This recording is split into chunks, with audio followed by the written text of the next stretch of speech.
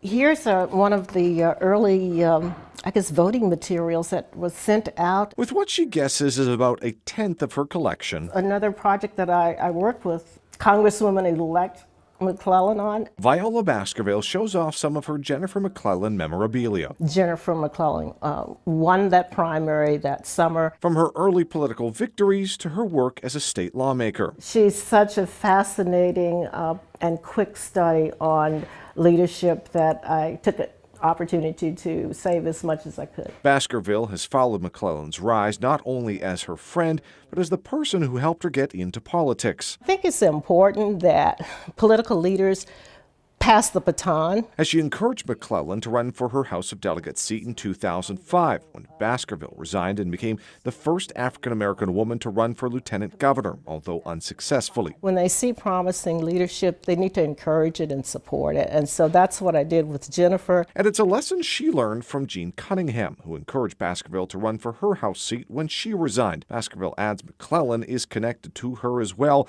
as Cunningham was the first African-American woman to run for Congress in Virginia, losing in the 1992 Democratic primary, but it's a journey McClellan is now finishing. I'm elated.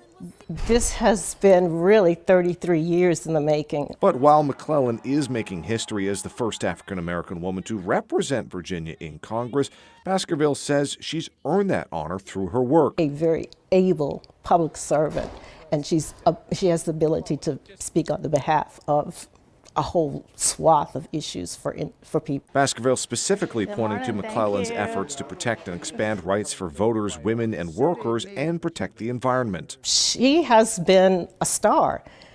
I have not had to be a helicopter mentor. And as McClellan gets set to become a congresswoman, Baskerville says it won't be the last title she earns, meaning more additions to her collection. She was destined to be our governor. She still may be our governor.